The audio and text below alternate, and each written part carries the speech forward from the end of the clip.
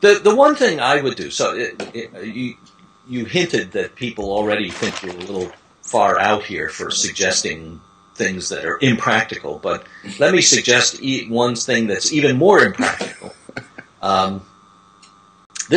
If I could do one thing in this country right now that would, I think, profoundly change education, it would be to give secondary school teachers, both middle school and high school teachers, less contact time with classes and some time to be professionals.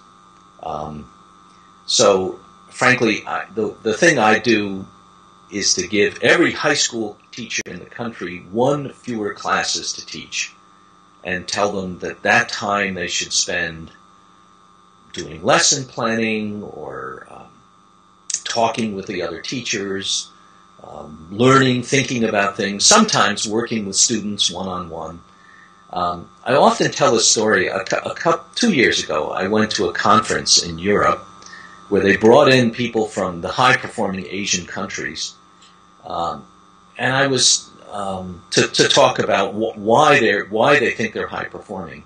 And I was struck by the fact that in most of them, and in particular in Singapore, but in most of them, the teachers had a substantial part of every day as professional time. In Singapore, teachers stopped teaching at 1 o'clock. Now, a few of them go home and play tennis or do something. They don't have to stay.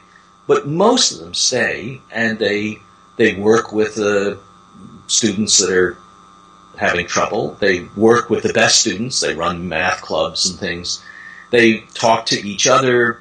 They sometimes do professional development of various kinds. They plan for what's going to come the next day or the next week. They stay around till 5 or 6 in the evening.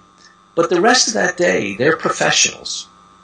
And the thing is, if I had one thing that I could do in this country, it would be to at least add a little bit of that professional time in the school day. This is really important. We don't give our teachers enough time to be professionals, to sort of to do what they need to do, and I think that would really change things. And I would say I'd even like to do that if it meant increasing the class size. I mean, obviously you have to pay for that in some way, and you can't just do it by proportionally increasing the number of teachers.